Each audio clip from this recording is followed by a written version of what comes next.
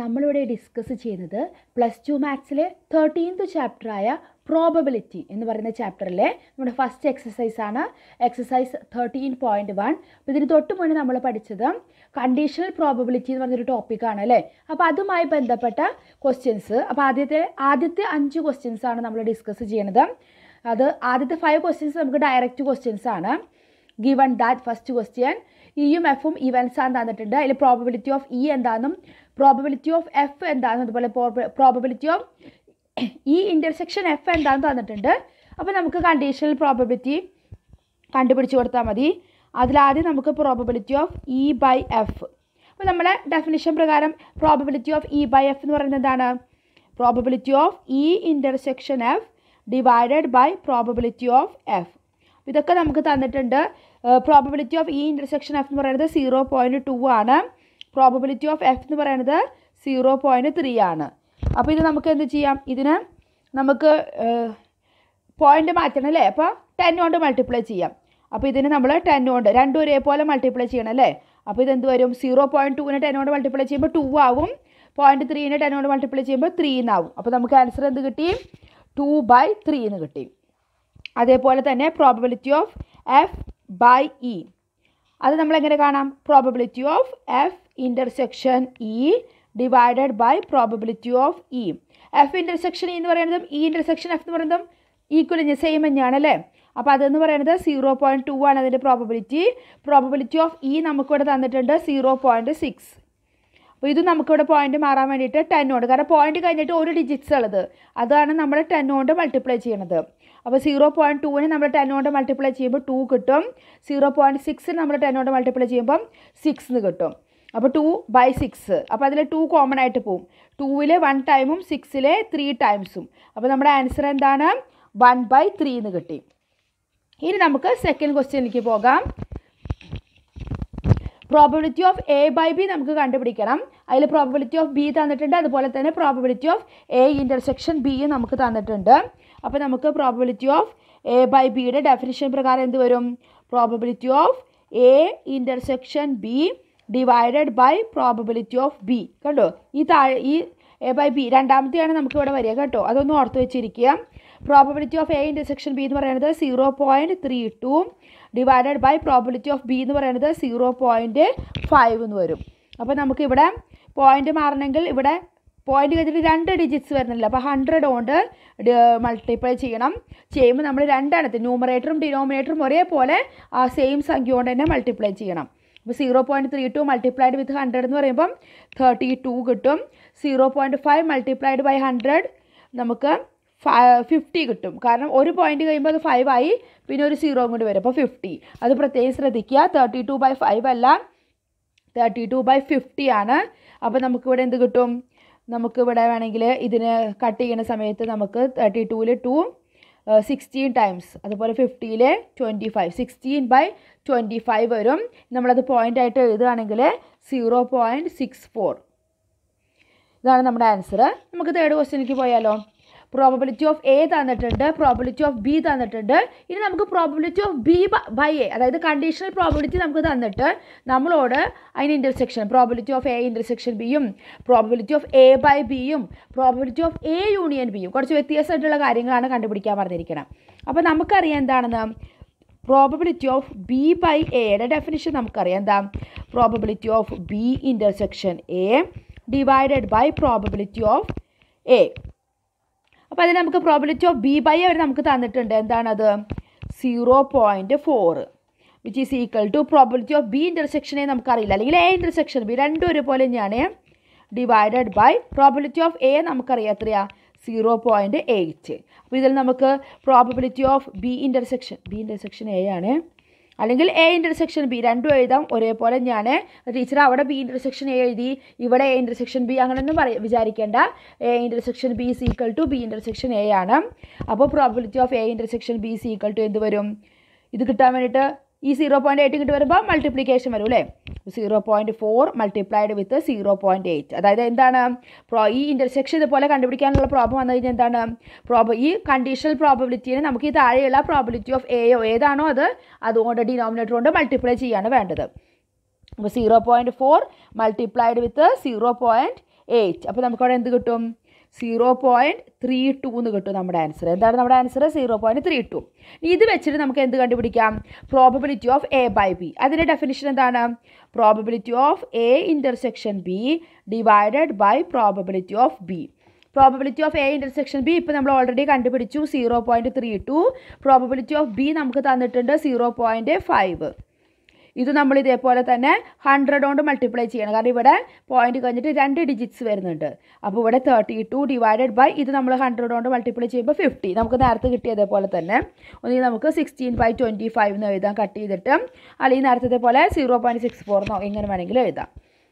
ഇനി probability of A union B നമുക്ക് intersection ഈ ഫോർമുലയിൽ നിന്ന് കിട്ടും. പക്ഷേ probability of A union B നമ്മൾ ഈ ഫോർമുലയിൽ കണ്ടിട്ടുണ്ടോ? ഇല്ല. അപ്പോൾ probability of A union B കാണാനായിട്ടുള്ള നമ്മുടെ ഒരു ഫോർമുല നമ്മുടെ സെറ്റ് പഠിക്കുമ്പോൾ നമ്മൾ പഠിച്ചിട്ടുണ്ട്. എന്താണ്? Probability of A union B is equal to probability of A plus probability of B minus probability of A intersection B. അപ്പോൾ probability of A intersection B കിട്ടിക്കഴിഞ്ഞാൽ നമുക്ക് probability of A union B കാണാൻ സാധിക്കും. ഇതിൻ്റെ എല്ലാത്തിൻ്റെ value നമുക്ക് കയ്യിലുണ്ട് അല്ലേ? പ്രോബബിലിറ്റി ഓഫ് എ എത്രയാണ്? 0.8 പ്ലസ് പ്രോബബിലിറ്റി ഓഫ് ബി എത്രയായിരുന്നു? 0.5 minus probability of A intersection B എത്രയാണ്? 0.32. അപ്പം ഇത് രണ്ടും കൂടി ആഡ് ചെയ്യുക അല്ലേ? അപ്പോൾ നമുക്ക് ഇവിടെ 1.30 കിട്ടും മൈനസ് 0.32. അപ്പോൾ ഇത് ചെയ്യുന്ന സമയത്ത് നമുക്കിവിടെ 0.98 എന്ന് കിട്ടും. അപ്പോൾ ഈ ഒരു ഫോർമുല നിങ്ങൾ ഓർത്ത് വെച്ചിരിക്കുക. യൂണിയൻ ചോദിച്ചു കഴിഞ്ഞാൽ ഇങ്ങനെയാണ് ഫോർമുല. നമുക്ക് 4th ക്വസ്റ്റ്യനിലേക്ക് പോകാം. ഇതാ probability of A union B കണ്ടുപിടിക്കണം. നമുക്ക് 2 into probability of A which is equal to probability of B and value എന്ന് പറയുന്നത് 5/13 ആണ്. പിന്നെ കണ്ടീഷണൽ പ്രോബബിലിറ്റി 2/5 എന്നും തന്നിട്ടുണ്ട്. അപ്പോൾ നമ്മളിവിടെ പഠിച്ചു എന്താണ്? പക്ഷേ നമുക്ക് എന്താണ് ഇപ്പോൾ പറഞ്ഞതിൽ probability of A union B is equal to probability of A plus probability of B minus probability of A intersection B വേണം. പക്ഷേ ഇവിടെ നമുക്ക് എ ഇൻ്റർസെക്ഷൻ ബി ഇല്ല. അപ്പോൾ ആദ്യം നമ്മൾ എന്ത് ചെയ്യണം? Probability of A intersection B കണ്ടുപിടിച്ചിട്ട് നമ്മുടെ ഫോർമുലയിൽ കൊടുക്കാം. അതിന് മുമ്പ് പ്രോബബിലിറ്റി ഓഫ് എ എത്രയാണ്? 2 ഇൻറ്റു പ്രോബബിലിറ്റി ഓഫ് എ ആണ് എന്ത്? 5/13 എന്ന് പറയുന്നത്. അപ്പോൾ probability of A is equal to 5/2 ഇങ്ങോട്ട് വരൂലേ? 2 ഇൻറ്റു 13 അതായത് 5/26. പ്രോബബിലിറ്റി ഓഫ് ബി നമ്മുടെ 5/13 തന്നെ. Probability of A by B എന്ന് പറയുന്നത് 2/5 തന്നെയാണ്. അപ്പോൾ നമുക്ക് probability of A by B is equal to probability of A intersection B divided by probability of B. അപ്പോൾ ഇതിൽ നിന്ന് നമുക്ക് വാല്യൂസ് കൊടുക്കാം. Probability of A by B എത്ര തന്നിരിക്കണേ? 2/5 വിച്ച് ഈസ് ഈക്വൽ ടു ഇത് നമുക്കറിയില്ല, അതങ്ങനെ തന്നെ എഴുതി, divided by probability of B എത്രയാണ്? 5/13. അപ്പോൾ നമ്മളത് അങ്ങനെ തന്നെ വാല്യൂ കൊടുത്തു.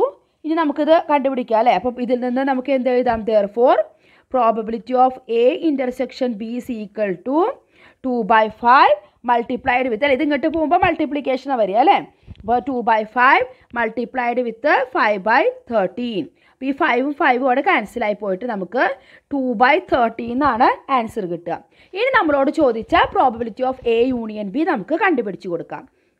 അപ്പോൾ probability of A union B is equal to probability of A plus probability of B minus probability of A intersection B.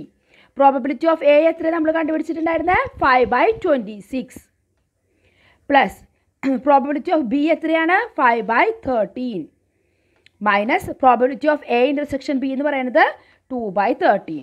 അപ്പോൾ ഇതിൽ നമുക്ക് ഇത് രണ്ടും സെയിം ഡിനോമിനേറ്റർ. അപ്പോൾ നമുക്ക് അത് ആദ്യം ചെയ്യാം. അപ്പോൾ 5/26 5 - 2 എത്രയാണ്? 3. അപ്പോൾ 3/13 അല്ലേ? സെയിം ഡിനോമിനേറ്റർ ആകുമ്പോൾ ജസ്റ്റ് ന്യൂമറേറ്റർ നമ്മൾ സബ്ട്രാക്ട് ചെയ്താൽ മതി.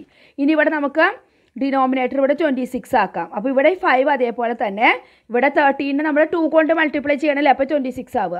അപ്പോൾ 3യും അതേപോലെ 2 കൊണ്ട് മൾട്ടിപ്ലൈ ചെയ്തു. അപ്പോൾ 6. നമ്മൾ LCM 26 എടുക്കുക. അപ്പോൾ 5 + 6 11. 11/26 ആണ് നമ്മുടെ probability of A union B എന്ന് പറയുന്നത്. നമുക്കിനി 5th ക്വസ്റ്റ്യനും കൂടി ഡിസ്കസ് ചെയ്ത് അവസാനിപ്പിക്കാം. ഇതെല്ലാം ഡയറക്റ്റ് നമുക്ക് ആൻസർ തന്നിട്ട് നമ്മൾ ചെയ്യുന്ന ക്വസ്റ്റ്യൻസ് ആണ്. പ്രോബബിലിറ്റി ഓഫ് എ തന്നിട്ടുണ്ട്, പ്രോബബിലിറ്റി ഓഫ് ബി തന്നിട്ടുണ്ട്, പ്രോബബിലിറ്റി ഓഫ് എ യൂണിയൻ ബിയും തന്നിട്ടുണ്ട്. അപ്പോൾ നമുക്ക് probability of A intersection B കാണണം. അപ്പോൾ നമ്മുടെ ഫോർമുല എന്താണ്? Probability of A union B is equal to probability of A plus probability of B minus probability of A intersection B എന്നാണ്. അപ്പോൾ ആ probability of A intersection B ആണ് നമുക്ക് കാണേണ്ടത്. അപ്പോൾ നമ്മൾ അത് ഇങ്ങോട്ട് കൊണ്ടുവരിക, പ്രോബബിലിറ്റി ഓഫ് എ യൂണിയൻ ബിനെ അങ്ങോട്ട് കൊണ്ടുപോവുക. അപ്പോൾ probability of A plus probability of B minus probability of A union B വരും. അപ്പോൾ നമുക്ക് വാല്യൂസ് കൊടുക്കാമല്ലോ. പ്രോബബിലിറ്റി ഓഫ് എ എത്രയാണ്? 6/11 പ്ലസ് പ്രോബബിലിറ്റി ഓഫ് ബി എന്ന് പറയുന്നത് 5/11 മൈനസ് യൂണിയൻ എന്ന് പറയുന്നത് എത്രയാണ്? 7/11. അപ്പം 6 + 5 11, 11 - 7 4, 4/11. എല്ലാത്തിൻ്റെയും ഡിനോമിനേറ്റർ സെയിം ആണ്, 11 ആണ്. അപ്പോൾ നമുക്ക് 4/11 അവിടെ ആൻസർ കിട്ടി. ഇനി probability of A by B നമുക്ക് ഇൻ്റർസെക്ഷൻ കിട്ടി കഴിഞ്ഞല്ലോ. എന്താ ഡെഫിനിഷൻ പ്രകാരം? Probability of A intersection B divided by probability of B. A intersection ബിയുടെ പ്രോബബിലിറ്റി ഇപ്പോൾ നമ്മൾ കണ്ടുപിടിച്ചു 4/11 divided by probability of B എന്ന് പറയുന്നത് 5/11. അപ്പോൾ 11 നമുക്ക് അവിടെ ക്യാൻസൽ ചെയ്യാം. 4/5 എന്നാണ് നമുക്ക് ആൻസർ കിട്ടുക. ഇനി probability of B by A എന്ന് പറയുമ്പം probability of A intersection B divided by probability of A വരും. ഇൻ്റർസെക്ഷൻ ബി നമ്മളിവിടെ പറഞ്ഞു 4/11 ആണ്. അതുപോലെ പ്രോബബിലിറ്റി ഓഫ് എ എന്ന് പറയുന്നത് 6/11 ആണ്. 11 ക്യാൻസലായി നമുക്ക് 4/6 എന്ന് കിട്ടി. പക്ഷേ ഇതിൽ വീണ്ടും 2 പോലെ 4ൽ 2 ടൈംസും 6ൽ 2 3 ടൈംസും. അപ്പോൾ നമ്മുടെ ഫൈനൽ ആൻസർ എന്തായി? 2/3 അങ്ങനെ തന്നെ എഴുതണം. അപ്പോൾ അതാണ് നമ്മുടെ probability of B by A. അപ്പോൾ ഈ 5 ക്വസ്റ്റ്യൻസ് ഞാൻ നേരത്തെ പറഞ്ഞ പോലെ തന്നെ ഡയറക്റ്റ് ക്വസ്റ്റ്യൻസ് ആണ്. നമുക്ക് വാല്യൂസൊക്കെ തന്നിട്ടുണ്ട്, അതിൽ നിന്ന് കണ്ടുപിടിച്ചാൽ മതി. ഇനി നമുക്കുള്ള അടുത്ത ക്വസ്റ്റ്യൻസ് നമുക്ക് നമ്മുടെ പ്രാക്ടിക്കൽ ടൈപ്പ് ക്വസ്റ്റ്യൻസ് ആണ്. നമ്മൾ കോയിൻ എറിഞ്ഞു അല്ലെങ്കിൽ നമ്മൾ കാർഡ് സെലക്ട് ചെയ്തു, അതിൽ നിന്ന് നമ്മൾ കണ്ടുപിടിക്കേണ്ടതാണ്. അപ്പോൾ നമ്മൾ പ്രോബബിലിറ്റി ഓഫ് എയും ബിയും എന്താണെന്ന് നമ്മൾ അതിൽ നോക്കി കണ്ടുപിടിച്ച് എഴുതണം. അപ്പോൾ അങ്ങനെയുള്ള ടൈപ്പ് ക്വസ്റ്റ്യൻസ് നമുക്ക് അടുത്ത വീഡിയോയിൽ കാണാം. താങ്ക്